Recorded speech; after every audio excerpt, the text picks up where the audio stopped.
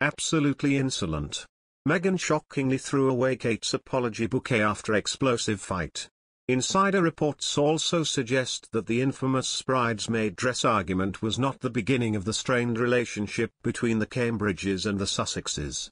Insiders have claimed that Meghan Markle binned the flowers Kate Middleton sent her following their infamous bridesmaid's dress row. In the Duke and Duchess of Sussex's explosive interview with Oprah Winfrey last year, Meghan claimed her fallout with the British press and the royal family began when it was widely reported she had made Duchess of Cambridge cry during a row over Princess Charlotte's bridesmaid's dress, days before her and Harry's wedding in 2018. Meghan said that the truth was Kate had made her cry and she was left hurt and angry that the firm did not put the record straight. She went on to reveal to Oprah that Kate had sent her flowers as a means of saying sorry, but Mail on Sunday sources have reported that the gesture did little to heal the rift between the two brothers and their wives, with the bouquet thrown in the bin. Sources from The Sun, meanwhile, claimed both Meghan and Kate shed tears over the wedding row, with their insider saying, both women were clearly shaken by the bridesmaids' fitting incident. There are two sides to this story. We have now heard them both. In an earlier flare-up, it is said Kate had already hurt Meghan's feelings before she tied the knot with Harry. However, insiders say it was not just the women's relationship that was feeling the strain.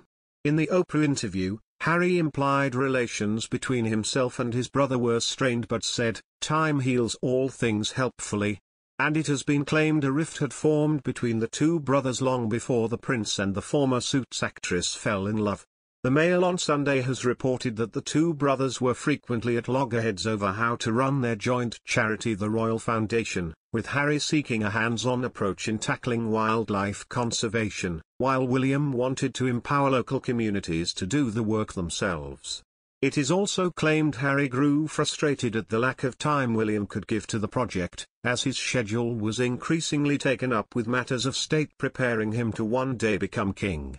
Meanwhile, another insider said, Meghan Markle misunderstood Kate Middleton's flower apology after crying row. Meghan said Kate brought her flowers as an apology, but an insider now claims the gift was meant to be a peace offering rather than an apology. But speaking to the Daily Mail, a pal claims William believes Meghan massively disrespected Kate during the interview. They said, it obviously never occurred to Meghan that they were a peace offering, not an apology. The insider also claims that Kate and William have gone out of their way to smooth tensions over, including the Duchess skipping the unveiling of a new statue of Princess Diana so Meghan's absence wasn't as obvious. They said, despite much provocation, both William and Catherine have tried to keep the peace more than anyone will ever realize. In the Oprah interview, Meghan said the way the royal family handled the crying rumors about her and Kate's meeting was a turning point. She said, the narrative with Kate, which didn't happen, was really, really difficult and something that, I think that's when everything changed, really.